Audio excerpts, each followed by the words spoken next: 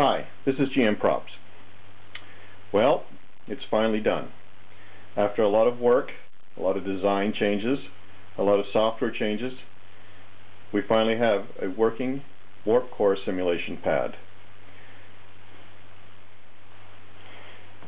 Let me show you how this whole thing works. This is a finished pad. It's actually the very first one that was created with the new software and new hardware. The functional buttons are the on button, which will also turn it off.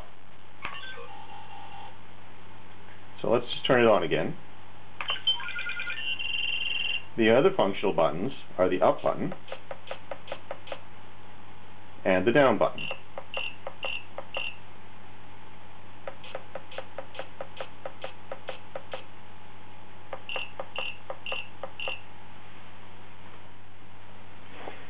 In true warp core simulation fashion, the green levels are your safe operating levels. The yellow level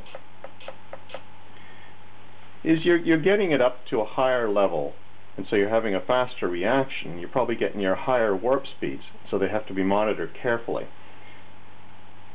This is the cautious level. The red level is your dangerous levels to operate at. This would be like warp 9.5 or something like that. But when you get into the top level, you're reaching critical. And this is not a level you want to be at for any sustained period.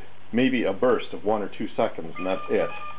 Because after that, the warp core will overheat because the reaction isn't getting time enough to cool down.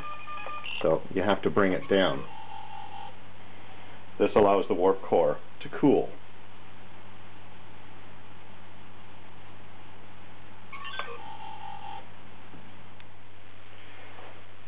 Now, just like a real warp core, if you bring the level up to the maximum and wait for the alarm,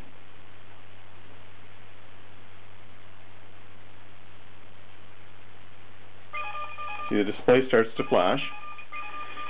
Procedure says that you're supposed to lower at 2 levels. If you only lower at 1 level, you haven't done enough. So like a true simulation, it's still going to explode.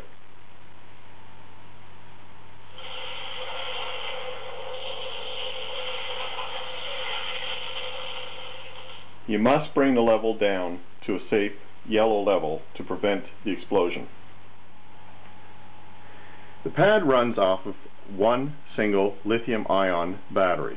It's rechargeable through a port at the side. Now, I don't know if it's visible. You can see there's a switch in the edge. The switch, before you can do recharge, has to be switched over to the charge mode. The charger, which comes with the pad, then has to be plugged into the port beside. If it's plugged in properly, a red light will appear on the charger. Then it's just a matter of plugging it into the wall. While it's charging, there'll be a light that will flash on and off inside of this charger. When it's finished charging, the light will turn off and you'll only see the red light. Once you're finished charging, just remove the charger and switch the button, the switch here, back to run mode.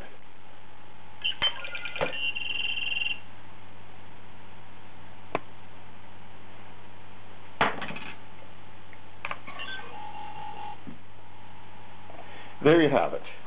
That's the warp core simulation pad. It's taken a lot of work, but we finally got it to where we want it. I hope you enjoyed it.